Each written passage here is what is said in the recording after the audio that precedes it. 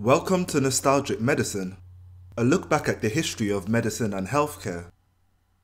Today's video is on the history of antibiotics.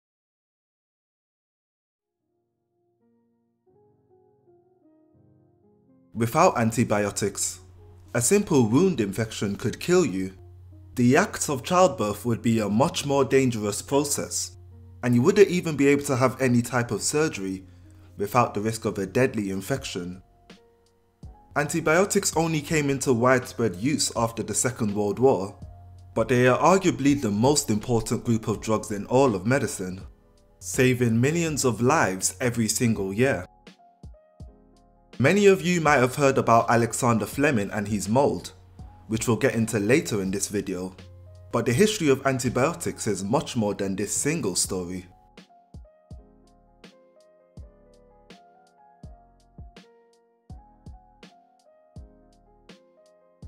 The first thing that I need to stress to you is that an antibiotic is an agent that can target bacteria, and they are completely useless against viruses. Even though people only discovered bacteria during the mid-19th century, doctors in the past still were able to recognize how things like wound or skin infections looks like, and made many attempts to treat them before they could kill you. Many different substances were applied to infected tissue by ancient doctors, but one substance you'll be most surprised to hear was commonly used was mould, and references to mouldy bread being used can be found as early as 2,500 years ago, in places like China, Egypt and Greece. So the doctors of these civilizations just so happened to be on the right track with treating infections over 2 millennia before Fleming was. Even though it was clear that there must have been something in this mouldy bread that was responsible for fighting infections, most medical historians reckon that this treatment probably didn't work that well, because the concentration of the antibiotic substance in this mould would have been way too low to have any meaningful effect on the infection. So despite the very best efforts of past doctors, bacterial infections were one of the leading causes of death for most of history, with devastating epidemics of bacteria like tuberculosis, bubonic plague, and cholera being a regular occurrence. But we finally started to see some sign of progress in the mid-19th century, thanks to the work of people like Pasteur, Koch and Lister, as the germ theory of disease was discovered, and doctors began to realize the importance of preventing bacterial infections, which would usher in the search for the first ever antibiotic.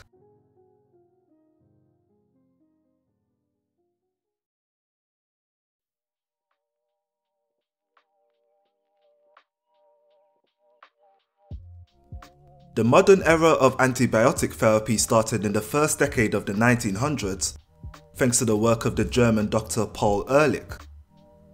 Before working on antibiotics, he'd spent many years researching dyes that could stain human cells, which would allow them to be viewed through a microscope.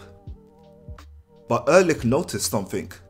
Some of these dyes were able to stain bacterial cells, but had no effect whatsoever on human cells. Since the staining was a chemical reaction, this led him to hypothesize that he might be able to find something that could actually kill bacteria without harming the body. He called this hypothetical substance a magic bullet, and began to refocus his research into finding one. He started screening the properties of hundreds of dyes, and testing them against infected animals. Ehrlich eventually found success when he began using chemical compounds that contained the element arsenic, and started specifically testing the effects on the bacteria responsible for syphilis, which is a sexually transmitted infection that he could think of as being the HIV/AIDS of its time, due to the devastating long-term effects that it leads to. After years of testing, he found his magic bullet in 1907 with a substance called arsphenamine, which was also known as compound 606, as it was the sixth compound in the 6 series of tests using arsenic compounds. From animal testing, the clinical trials moved on to humans with syphilis, and it was found to be incredibly effective at reducing its symptoms. The company behind Paul Ehrlich's team would go on to patent arsphenamine, and they gave it the trade name Salvarsan, which would instantly become the top-selling drug in Europe and America. Now, even though Salvarsan was only effective against syphilis and no other bacterial infections, it still marks its place in history as the first ever antibiotic. But it was also by no means a perfect drug for syphilis, as it had several side effects such as liver damage, which shouldn't really surprise you considering that it does contain arsenic. But what Ehrlich's discovery did do was make other doctors believe that it might be possible to find antibiotic treatments for all kinds of bacterial infections.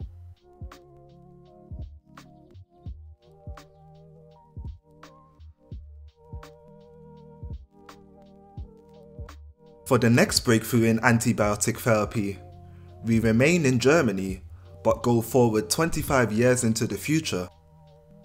The largest dye manufacturer in the country at the time were IG Farben, and taking inspiration from Paul Ehrlich's previous success with dyes, the company believed that they can find an even more effective antibiotic from the thousands of dyes that they produced.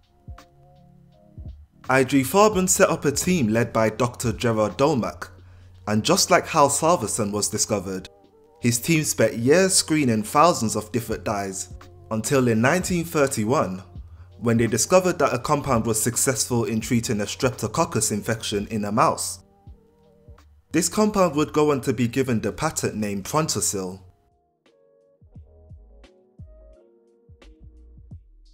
Domak would find that his 6-year-old daughter would be the perfect human test subject for Penicillin, as she coincidentally just developed a streptococcal infection from a needle wound.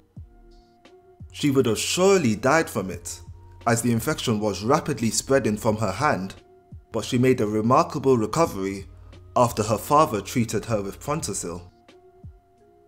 The drug would eventually go on to gain worldwide fame, after it was used to treat the strep throat of the son of the then American President Franklin D. Roosevelt. But strangely, even though Penicillin seemed to treat a wide range of bacterial infections in humans very well, it didn't seem to do anything when tested in vitro on bacteria in a lab. This strange observation led researchers to discover that Penicillin was actually a prodrug, which was metabolized in the liver to its active form sulphonamide. And as luck would have it, sulphonamide had actually already been discovered by a PhD student's feces around the same time that Salvarsan was developed. But since it didn't have a patent to it, anyone could use it. This resulted in a sulfur craze, where chemists began to create hundreds of new chemicals based around the sulphonamide compound, and by the beginning of World War II, there were hundreds of effective sulfur drugs in the market. It was effective for things like meningitis, pneumonia, postpartum fever, and was probably responsible for saving the lives of thousands of soldiers in the front line during World War II. So Gerard Domak's discovery of the effectiveness of sulfur drugs is without a doubt one of the most significant discoveries ever in medicine, and the sulphonamide compound has since been modified even further to create drugs for other uses, and it's now used to treat conditions like diabetes, hypertension, and inflammatory diseases. Sulfur drugs still do get used today for some infectious diseases, but they have since been overshadowed by more effective antibiotics like penicillin, the discovery of which is a very famous story and marks the start of a golden age of antibiotic therapy.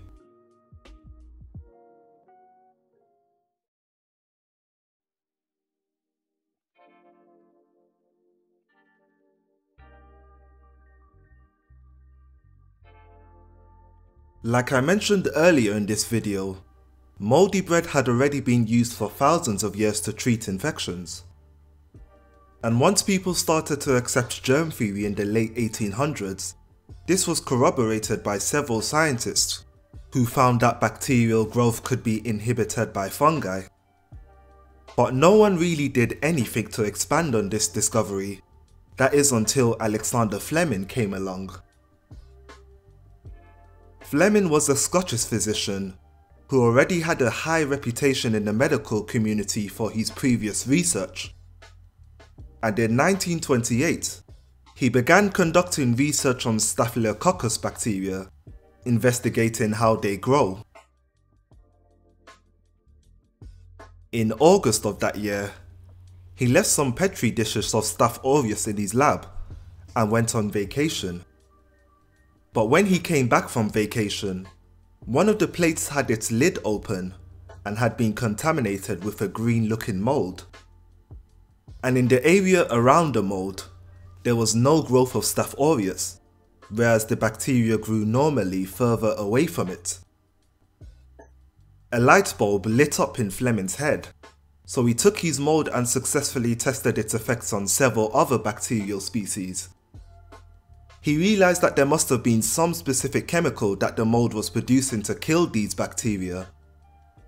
He named this chemical Penicillin, after the species of fungi that was responsible for this mould, and he decided that he needed to find a way to make this chemical in a large enough quantity so that he can actually treat humans.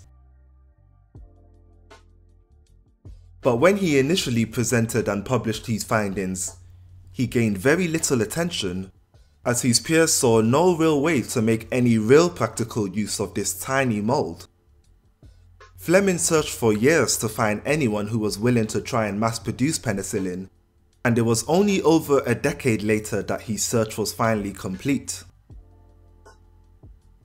In Oxford University in 1940, a team of researchers saw some potential in Fleming's findings. They were led by Howard Florey, a pharmacologist, and Ernst Chain, a biochemist. With the team's combined knowledge of many scientific disciplines, they were firstly able to isolate penicillin from the mould, and then optimize the mass production of penicillin from an initial yield of less than 1% to eventually over 80%. Large-scale clinical trials were unsurprisingly successful, and penicillin was approved for widespread use, at first only for soldiers during World War II, but then for the general public in 1945, after which it overtook Salvarsan as the #1 drug in all of medicine. Fleming, Florey, and Chain would share a Nobel Prize that same year.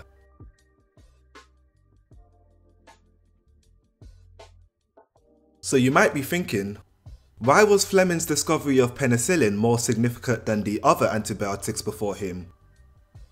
Well, penicillin came from another living organism, whereas Salvarsan and Sulphonamides came from synthetic substances. And since scientists realized that many other microorganisms naturally produce substances to kill their competitors, this led to a golden age in antibiotics, where we were able to discover and mass produce several new classes of antibiotics, which mostly originated from microbes. The most common source of these new antibiotics were from the soil, after a Russian microbiologist figured out that most of the bacteria that causes disease in humans don't survive in the soil, meaning that many natural soil bacteria must be producing potentially useful antibiotics. Between 1940 to 1970, about a dozen new classes of antibiotics were discovered from the soil, all inhibiting different parts of the bacteria's cell machinery, with some of these classes being effective in treating diseases that penicillin was ineffective against, such as tuberculosis or many gram-negative bacterial infections. By this time, you wouldn't have been too crazy to think that medicine had finally won the war against bacteria. But life always finds a way.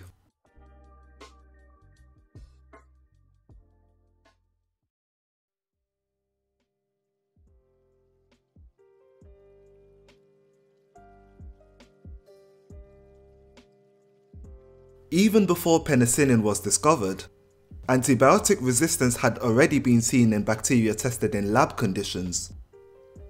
And as the public use of antibiotics ramped up, resistance was becoming more and more common, so doctors found that one by one, these valuable drugs were quickly becoming redundant. During the golden age of antibiotic discovery, it wasn't that big of an issue, as we were discovering new classes of antibiotics faster than bacteria could develop resistant mutations. But from after the 70s, the discovery of new classes massively dried out, and we've only discovered about 3 since then.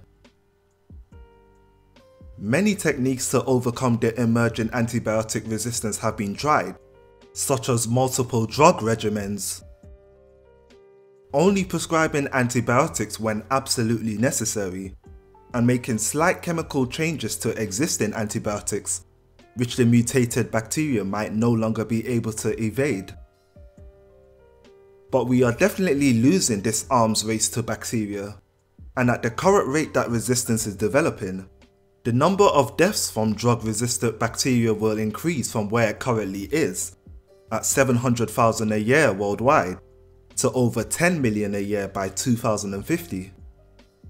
And based on the global disaster that we've seen by a single coronavirus that we have no effective treatment for, you can imagine that this coming disaster will be much worse than this.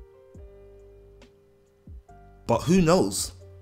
With a more cautious use of antibiotics in medicine, new research on other sources of natural bacteria to possibly discover new drug classes, as well as potential new alternatives to antibiotics such as virus-based bacteriophage therapy, there is a small chance that we can avoid descending back into a new dark age of medicine.